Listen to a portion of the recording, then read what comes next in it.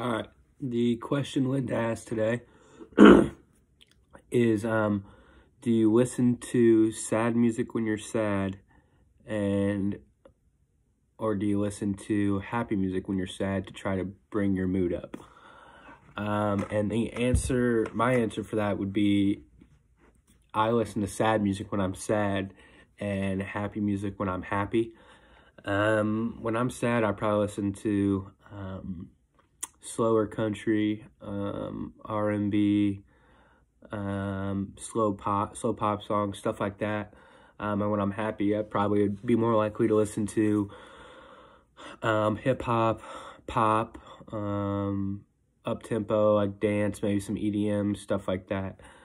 And the reason for that is I think you want to know that there's people feeling the same way as you. So when you're sad and you hear a sad song, it's easier to understand, like, wow, there's someone who feels the same way as me, and same way with happy music. You want people who are feeling the same way as you.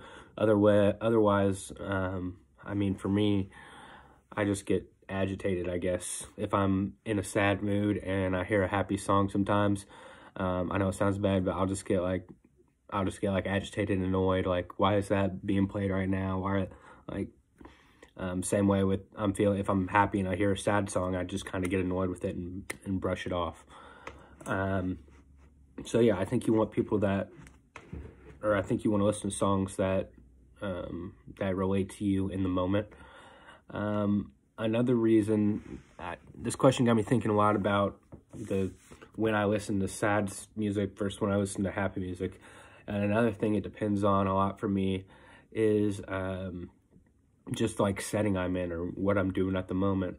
For example, if I'm working out, I probably won't listen to sad music when I'm trying to get hyper, become happy, I guess. So like when I'm about to work out, I'll listen to happy music. Like if I'm hanging out with friends, if I'm about to go hang out with friends, I'm not going to listen to sad music because I want to be happy and lively for that.